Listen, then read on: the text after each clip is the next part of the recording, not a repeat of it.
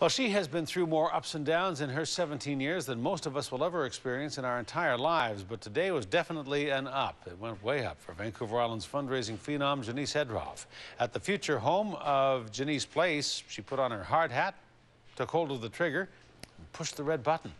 And as A News reporter Andrew Johnson shows us, Jeneece had a blast. The 2-minute warning, a few final instructions. When I say go, without taking your hand off charge, push that one. Okay, I'm making sure. And Jeneece Edroff is ready to blast. Her target, a rocky ridge where Jeneece Place will soon stand. The result? Wait for the green light. Look up at the blast and push. That was a good one. Success and a smile. I saw dirt flying over here. I saw like a piece of dirt going do, do, do. Yeah, it was quite an explosion there. That was you could really see it move. That was great for her.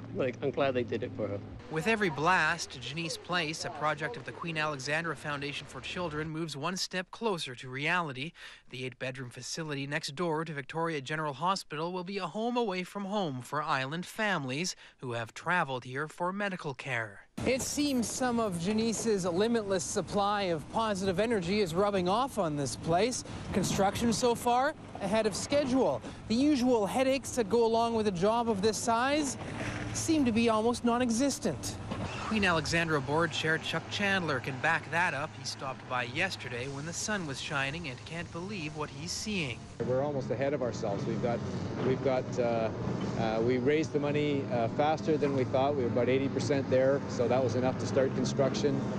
We got the land faster than we thought. This is VHA property that we're licensed property for us. Jeneece herself has been slowed down by ongoing medical issues, but her spirit remains strong. It just feels so amazing because I know as soon as this is getting started, it's going to be done in no time. The pint-sized super fundraiser and her family will be back at the site on Monday for the official groundbreaking, and Jeneece has requested one more turn at the trigger.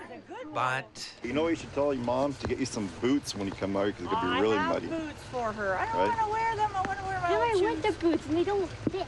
Hey, the amazing Jeneece or not, she's still a teenager. In View Royal, Andrew Johnson, A News.